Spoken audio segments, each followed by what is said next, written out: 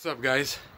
In today's video, I was changing the oil to the truck, but I wanted to show you real quick an update on the Mustang. I just got to take off two little pulleys. Hold on, let me put you. Alright, guys, so everything's off the timing. I'm gonna have to relocate these right there on those two holes, or put a jack underneath and jack it up from the oil pan while I take off the timing cover. And those two pulleys are the ones holding me off. This one I gotta press off, and this one I gotta take off with a socket, probably an impact, that big red Milwaukee I have. This one I'm gonna have to get my pulley press. I remember, you guys remember watching on the truck when I was taking off the pulley off the power steering pump, I kind of messed it up, guys, and I actually got the tool stuck in there.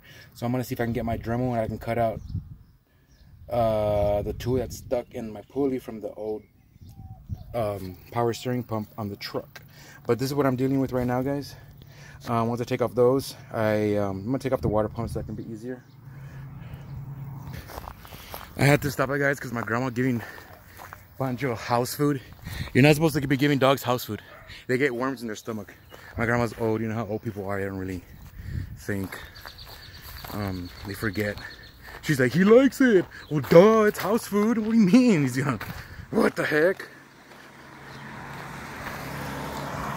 So I had to take it away from his damn face. Jeez Louise. And that's why he gets freaking... That's why the bill from the vet is $800. Because she's giving him all kinds of junk. But this is what I'm dealing with, guys. I just take off that so I can get to the pulley. I gotta take off the valve covers first. Everything's off here. So I'm just gonna pop off the valve covers. Probably gotta take off the pump for the brakes. And that's it. That stays. But those two I gotta take off. And that's it, guys. Just wanted to give you that heads up.